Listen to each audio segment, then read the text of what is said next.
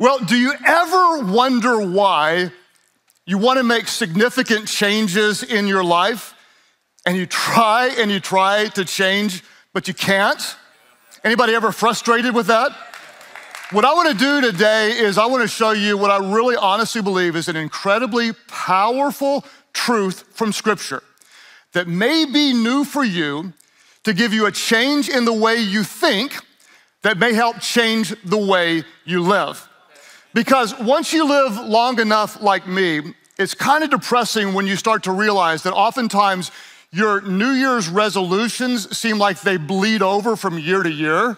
I don't know if any of you are like this, but a lot of times what I want to do this year is the same thing I wanted to do last year and the same thing I wanted to do the year before, but I haven't done it yet. And you know how it goes. So often you try so hard to make the changes that you want to make, and you succeed for a day or a week or 2 weeks, and then you tend to fall back into the very unhealthy habit that you wanted to get out of. If you have a New Year's resolution and you're still living it, guess what? You're doing pretty dang good. In fact, if you keep it all the way to Valentine's Day, you're in the top percentile of those who actually follow through, because believe it or not, 80% of New Year's resolutions end up falling apart and failing by the second week of February. Why is that? I'm gonna show you today exactly why it is and what God's word says about how we can change. Because you know, all of us were trying to start something new or stop something old, and we fall back into the old patterns. I don't know what it might be for you, but you might wanna stop overeating or stop smoking or stop looking at porn, and you do for a little while, and then you get sucked back into the habit that you wanted to avoid. Or you want to start something, and so you want to start praying faithfully or reading God's word daily or start exercising, and you do for a little while, and then you skip a day, and 2 days becomes a month, and you skip it. I don't know what it might be for you this year. You're trying and you're trying and you're trying and you're trying. You're trying to manage your money. You're trying to be wise financially. You're trying to get out of debt, and eventually you get tired of trying, so you just go shopping. Why is it that we try so hard to change, but we end up falling back into the same old patterns? The title for today's message is, Why Can't I Change? And our declaration of faith is going to be this: with God's help, we will choose what we want most over what we want now. At all of our churches, could I get you to say this with me? Just say it after me with passion. With God's help, we'll choose what we want most over what we want now. The power of God's word from 1 Corinthians chapter 9, verse 24 says this. The Apostle Paul asked a question, and he said this. He said, don't you realize that in a race, everyone runs, but only one person gets the prize? So Paul says, if you're gonna run to win. All athletes are disciplined in their training. They do it for a prize that will fade away. But we, as followers of Christ, we do it for an eternal prize, one that glorifies God and one that lasts forever. So Paul said, when I run with purpose in every step. I'm not just shadow boxing, I discipline my body like an athlete, training it to do what it should. I love this. Now, when Paul was talking about this competitive metaphor, his audience would have clearly understood his perspective. He was writing to the Corinthians, and Corinth was a city in Greece. Greece, the people of Greece understood because every 4 years, Greece hosted the Olympic Games, and people from all over would come to compete. Also in Corinth, they hosted their own local version, a smaller version of the Olympics known as the Isthmian Games, where they had very specific competitions. If you were born in Corinth, You could train and enroll in a competition to be a wrestler, or if you grew up where I did, you're wrestling. You could go and compete in chariot races. You could compete in boxing. You could actually compete, believe it or not, in the Isthmian Games in poetry reading contests. That's right. You may not know it, but poetry reading in Corinth was a sport. And before you think I'm gonna make fun of those who are poets and don't know it, I need to just warn you and tell you that I was not always this cool. I know it shocks you, but when I was growing up, kind of my three proudest moments. One is I was a junior fire marshal. Secondly, I was the hall monitor. This is all true. The third thing is, in the 5th grade, I won first place in a dramatic poetry reading contest. So if I had been born in Corinth years ago, I might have just entered into the Isthmian Games. And when you recite poetry, you recite to win. Paul was talking to a group that understood the value of competition and celebrated the thrill of victory. He said this in verse 24. I want to look at it again. He said, don't you realize that in a race, everyone runs, but only one person gets the prize? So baby, if you're gonna run, what are you gonna do? Say it aloud. You're gonna what? You're gonna run to win. How many of you, just curious, all of our churches, and you don't have to say yes to this just because I'm firing you up to win, but how many of you like genuinely love to win? You love to win? Some people, in my opinion, wrongly say, well, if you're a Christian, you shouldn't be competitive. You know, you should just be loving. You have to remember that we are in a spiritual battle, and we serve the King of Kings and the Lord of Lords, and we're called more than conquerors. We have victory in Christ. And so I just kind of like to stand with the winner, whose name is Jesus, and I like to win. If you'll notice, Paul didn't say run just to finish. He didn't say run to place. He said run to win. Now, if you don't like the Apostle Paul, I'll give you two other famous theologians. One is the great theologian Ricky Bobby, who says, if you ain't first, you're last. And if he's not your style, we'll go real old school with the Greek Epictetus, who said, the great philosopher, he said this about these races.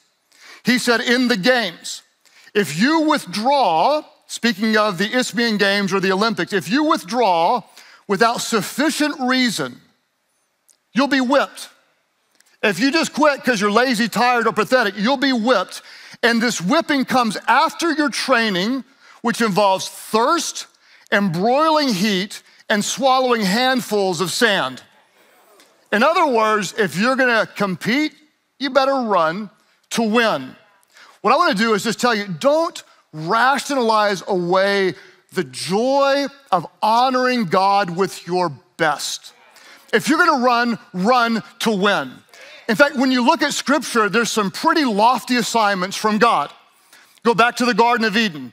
God looks at Adam and Eve and he says, be fruitful and multiply. He says, go and fill the earth and subdue it.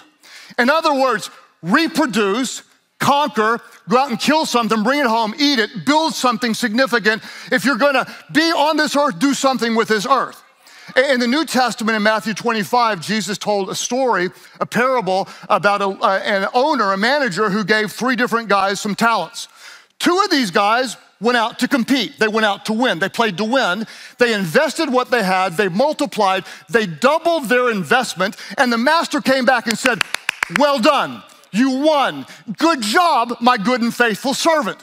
One guy was afraid to play. He didn't even show up.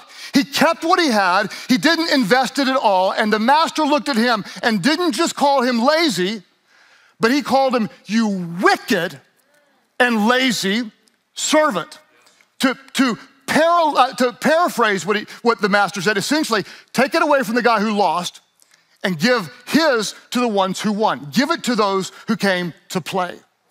Jesus, the very last thing he said before ascending into heaven, he looked at his disciples and he said, go into all the world and preach the gospel. Make disciples, baptize people in the name of the Father, the Son, and the Holy Spirit. He didn't say to my disciples, sleep in late, be mediocre, waste your life looking at social media, show up for the participation trophy. No, in everything we do as followers of Christ, we do it as unto the Lord. Don't rationalize away the thrill of bringing your best for God. The Apostle Paul says, if you're gonna run, run to win. Question, why aren't we winning? Why aren't we making progress? Why aren't we achieving the goals that we want to achieve? Why aren't we changing the things that we want to change in our lives? The answer is, and I believe these truths can change your life, why have we not been changing? The answer is, you've been trying for too long. You've been trying for way too long. I want you to think about it. In the most important areas in life, most Christians have adopted a theology of trying. What are you doing? I'm trying to serve God. I'm trying to be a good Christian. I'm trying to go to church every night. I'm trying to read my Bible. Okay? I'm trying to stop smoking. I'm trying to stop cussing. Don't said it again. Okay?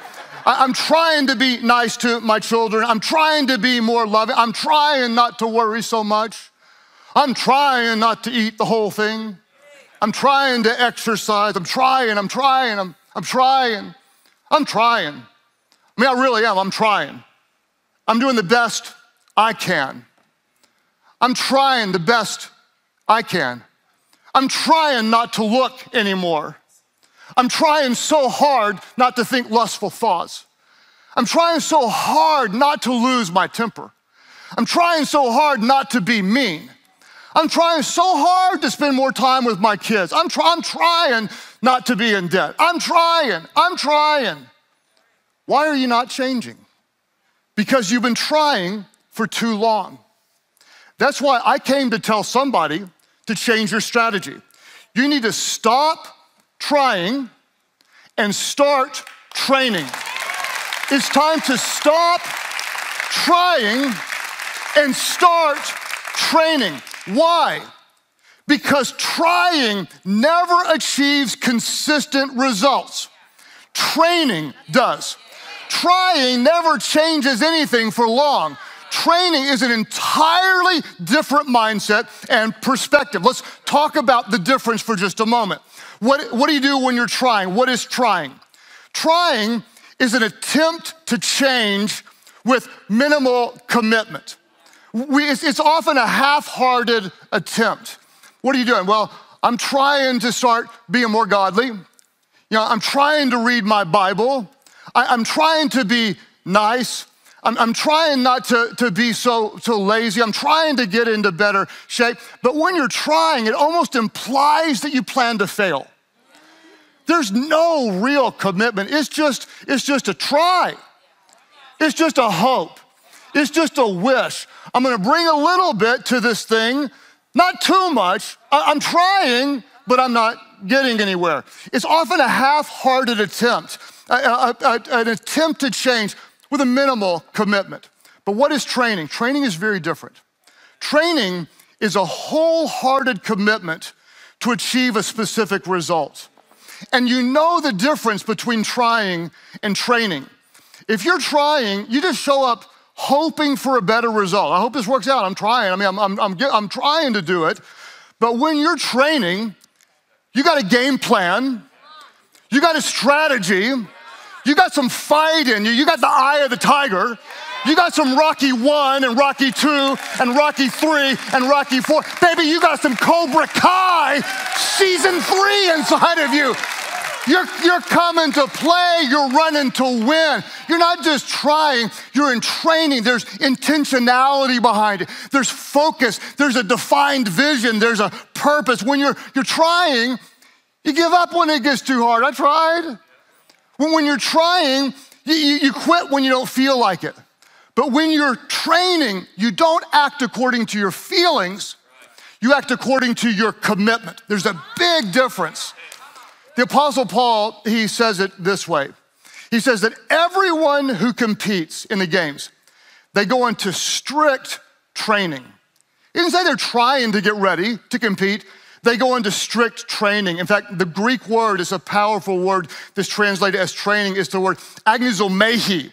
And we get our word agony from this, like it's hard work. This word means to contend for victory. It means to strain every nerve toward the goal.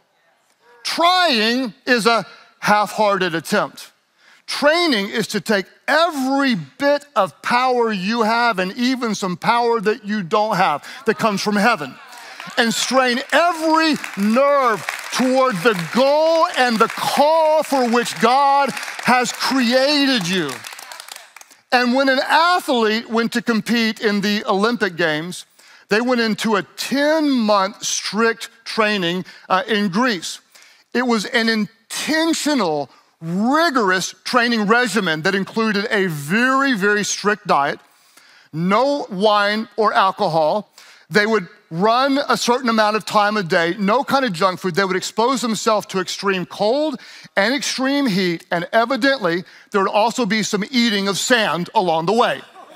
Thankfully, in my training, to this day, I've never eaten sand, but they were into it. They weren't trying to compete, they were training to win, and there's a difference. So imagine this. Imagine this, a marathon, and you got a couple of runners who show up to the starting line, and maybe there's hundreds of people, and one person's ready, training, strict diet, no wine, extreme heat, extreme cold, months of preparation. And this guy looks at the guy sitting next to him and says, "What'd you do to train?" And before the gun goes off, the other guy looks over and goes, "Oh man, I didn't really get around to it. I mean, I was trying to get ready, but things were busy.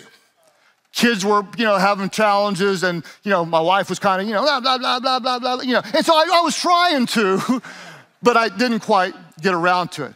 Other guy looks at him and says, "You mean you're gonna run a marathon and you didn't even train for it?" He goes, "Well, pretty excited to be here because I'm getting a free t-shirt."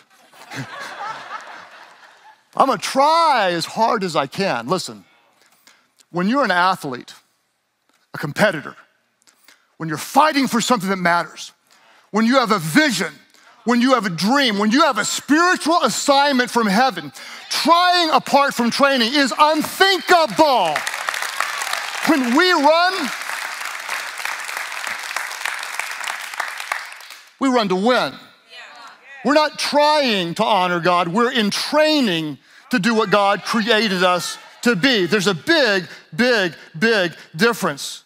I like what Scripture says in 1 Timothy chapter 4, verse 7. Whenever Paul was talking to Timothy about becoming godly, here's what Paul didn't say. He said, "Timothy, I want you to try to be godly. Wake up and try your very best." What he said was, train yourself to be godly.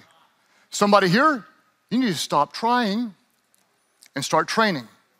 When people look at you, they'll see something different. What are you doing? "I'm not trying, I'm in training. I've got a different mindset. I've got a game plan." This isn't a half-hearted commitment. This is a full-on, all-in, every nerve in my body toward the goal, empowered by the Spirit of God. I'm in training. So, what do we do? How do we train? What does it look like if we're in training to let God change us into who He wants us to become? What is training? Let's keep it really, really simple. We'll define it this way. Training is doing what I can do today to enable me to do even more tomorrow.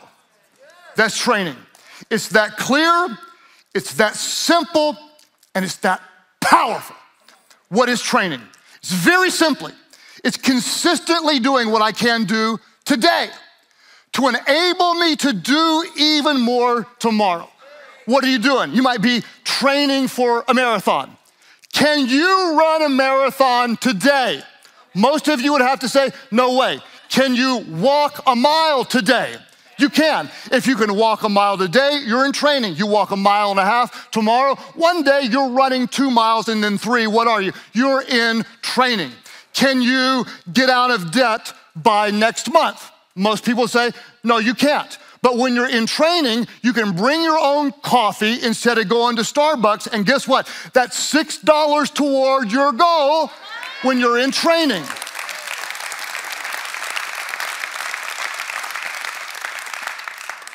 Can you become a spiritual powerhouse by noon the next day? Probably not. But can you open up your YouVersion Bible app and read the Word of God every day, letting His living, active, powerful Word convict you, shape you, conform you, transform you to the image of Christ? You see, we're not trying, we're in training. We're doing what we can do today that will enable us to do what we can't do tomorrow that we want to do. We're training. God's giving us His power one step at a time. I'm doing what I can do. Tomorrow, I promise, I'll do even more. And that's why I love the intentionality of what the Apostle Paul says in verse 26. He says, so I run with purpose in every step. This isn't accidental. It's not unintentional. There's actually a plan to this. I've got a strategy. I'm in training. When I wake up, I know what I'm called to do. I know what the plan is today. Even if I fall back or I'm set back, I still step back up and I'm back in training. A temporary loss doesn't mean permanent defeat. I'm coming back because I'm in training. I'm running with purpose in every step. I'm not just shadow boxing. I discipline my body like an athlete. Very important. Like an athlete, training it to do what it should. I want you to notice what he said, is he said, I discipline my body like an athlete. Not like somebody who wants to be an athlete, not like somebody who's gonna be an athlete in the future, but I discipline like an athlete. It's identity, and we talked about this last week. It starts with identity, not just what do you want to do, but who do you want to become? And when you know who God says you are, when you know who you are, you know what to do. Because I'm seeing myself as, here's an example, an athlete, I discipline my body. It starts with identity. You see, whenever you're trying, you're hoping to become something that you're not. But when you're training, you're becoming more of what you already are.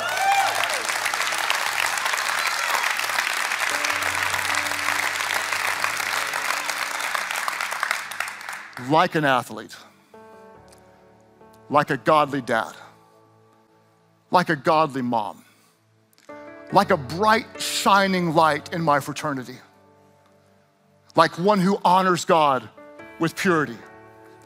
I'm not trying, I'm in training. When I show up, I put some work in. I've got a game plan. I'm in training. I'm not trying, I'm training. Somebody say, I'm training. Say it like you mean it. Say, I'm not trying, I'm training. Type it in the chat, I'm in training, I'm in training. Training isn't a hopeful experiment. It's a devoted commitment driven by a deeper why.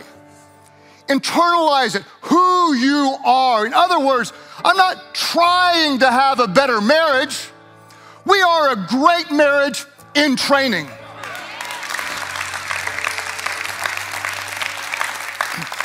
I'm not trying to be a godly parent.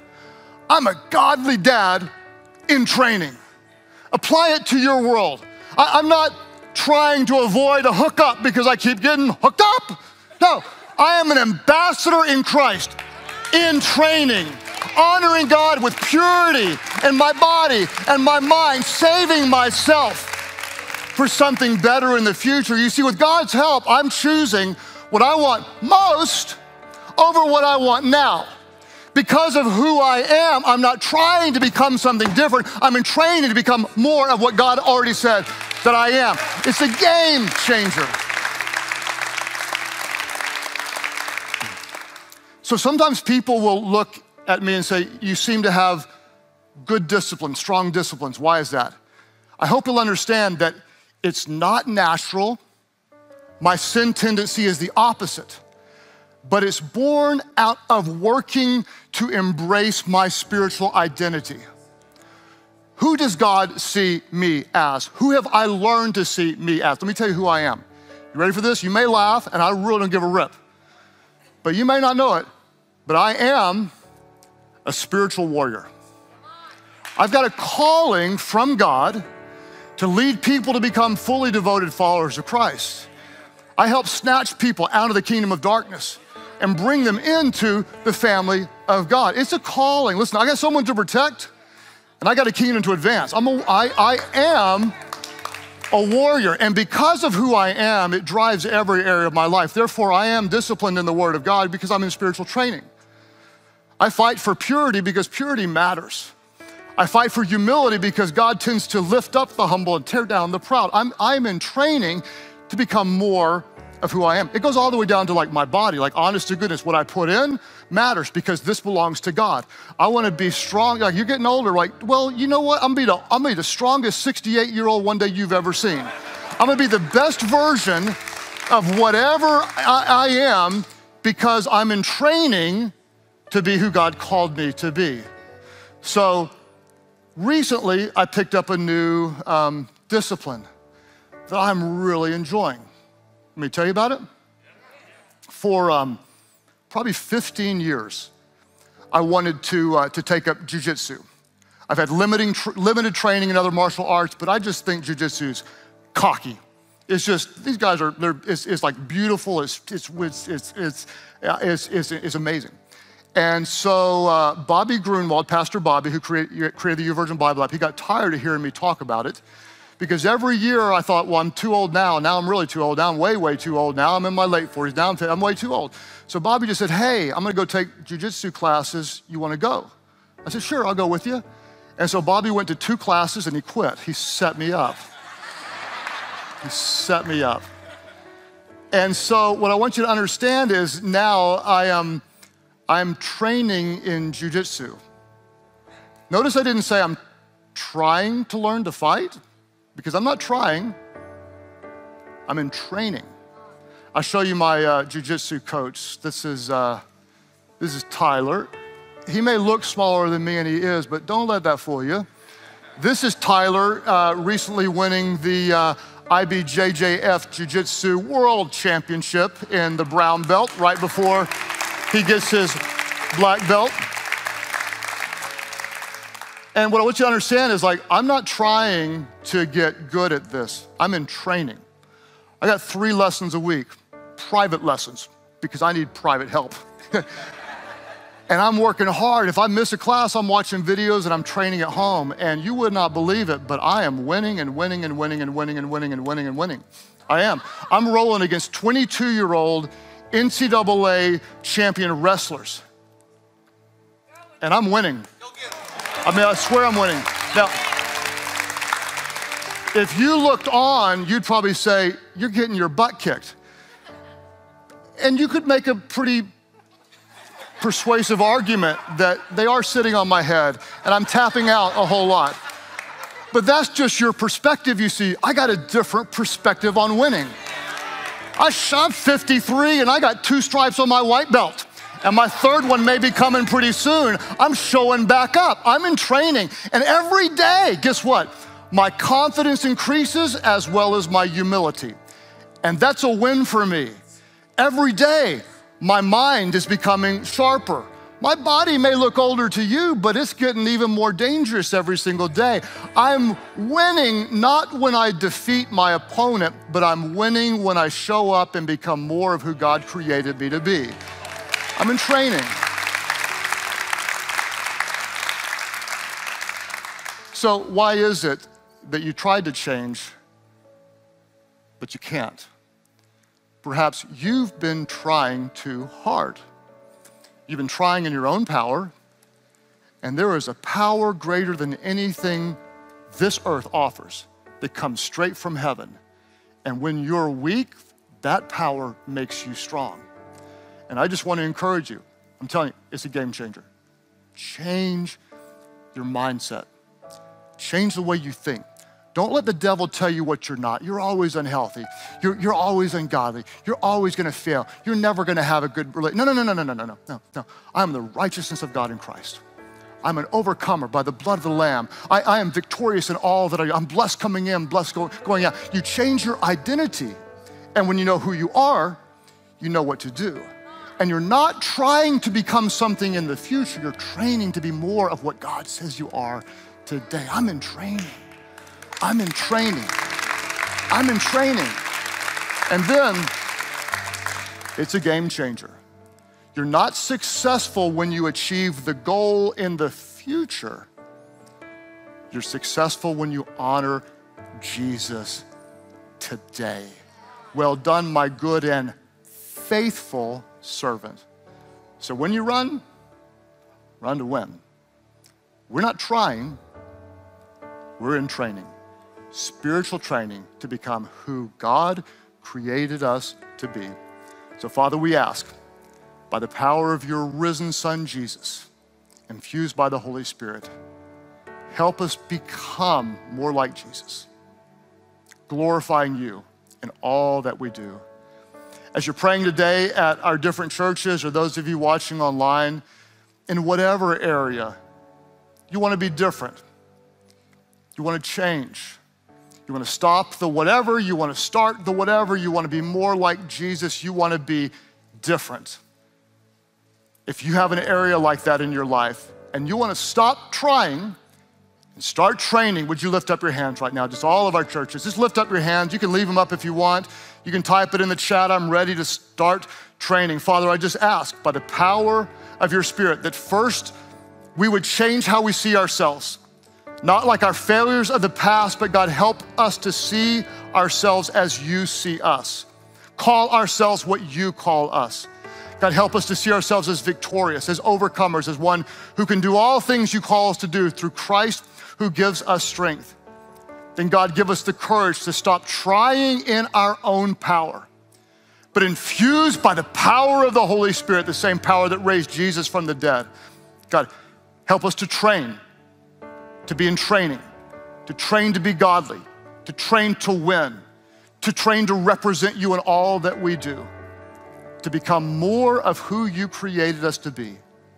We believe, God, you will empower us. We're not trying, God, we're in training. As you keep praying today at all of our churches, nobody looking around. Some of you may find that you've tried and you've tried and you've tried and you continue to hit a wall. I want to encourage you again, not to try in your own power. I want to tell you about a power, a force, a love that is greater than you could ever imagine. Sometimes when we mess up, we feel like we really let God down and he's probably not happy with us. He doesn't love us. What I want to do is tell you about a God that loves you no matter what. He loves you not just based on what you do, but it's based on who he is. He is love. It's not just something that he does, it's who he is. There's nothing you can do to make him love you more. There's no bad thing you could do to make God love you less. He just loves you so much that he sent his son Jesus, who was perfect in every way. Jesus was obedient to God and gave his life on a cross. And God, in his goodness and grace, raised Jesus from the dead so that anybody, and this includes you, it doesn't matter your doubts, your fears, your insecurities, your hang-ups, your addictions, the dark spots of your life, anyone who calls on the name of Jesus, you would be saved. The old is gone, it's passed away. And listen, you become new. You're not just better, you're new. The old is gone. At all of our churches, there are those of you, you recognize you need his grace. You need his forgiveness. What do? Just step away from your old life. One step toward him. You're not trying to be good enough. You recognize because of Jesus, you're becoming a child of God. Now you're in training to become more of who he says you are. At all of our churches, those who say, I need his forgiveness, I want his mercy, I need his grace. I want to experience his love. When you call on his name, he forgives your sins and you become brand new. All of our churches, those who say, yes, Jesus, I want you, I need you. Today, I surrender my life to you. That's your prayer. Lift your hands high now, all over the place and say yes. We've got hands going up all over the place.